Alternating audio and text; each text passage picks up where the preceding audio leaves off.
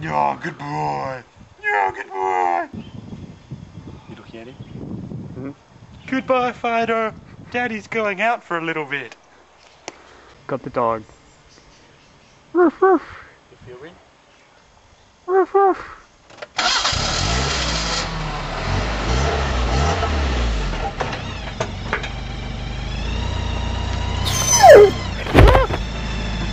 Oh my goodness! What was that? Oh no!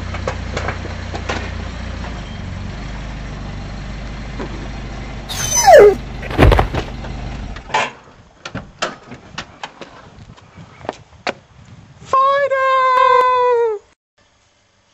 Oh, why did God kill my puppy? Where will I find the answer? You'll find the answer in the Bible. How do you stop this thing? Go. Never take one. Oh. So why did my puppy have to die? My puppy. It's John Cam. Hello. To find out why John's puppy died, My puppy. yes, John's puppy died, we'll have a look in the Bible like we saw before. So, I'll read a bit from the very first page of the Bible, in Genesis. I've got my animals here listening so they'll know exactly why they died. It says, God said, let the land produce living creatures according to their kinds, livestock, creatures that move along the ground. Does that ring me? Yes, it means you, Mr. Orange Cow. So God made all those creatures and wild animals, each according to its kind, including puppies and gorillas and orange cows. That sounds good. Yes, it does. Did you get that, John? Yep. Okay. He also made every winged bird according to its kind. Like the ones in the sky? Yes. And God blessed them and said, be fruitful and increase in number and fill the water in the seas. But animals aren't made of fruit. Yes, they are. They will have seeds. And let the birds increase on the earth. And then there was evening and there was morning. And God said that his creation was good. Yay! We're good. Action.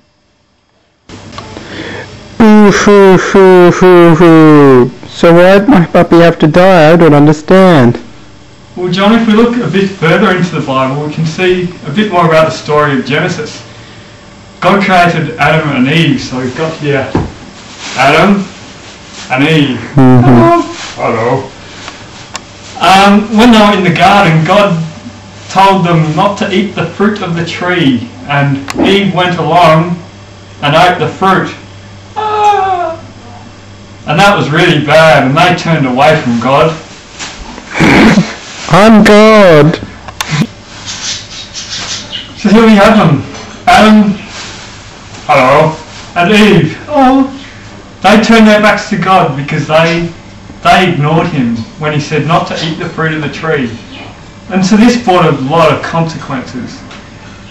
Now there was sin and death in the world, so animals and humans started dying. And there was bad stuff in the world now. So today, that is why animals and humans die.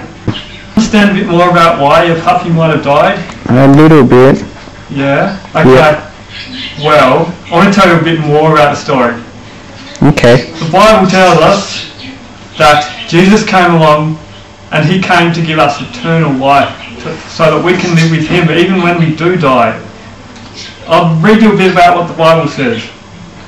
It says in John 3:16, for God so loved the world that he gave his one and only Son, that whoever believes in him shall not perish but have eternal life. So people don't really die when they're Christians. They have eternal life and they get to live with Jesus forever. Cool. So what do you think about that? That's good. Yeah? Yep. Cool. Sweet. But I kind of ran over my dog, John. I guess sometimes accidents happen, and whether God wants it to or not, humans can have an effect on animals as well. So don't eat meat. So what was the original myth you wanted to know, John? Why'd God kill my puppy? Or actually, did God kill my puppy?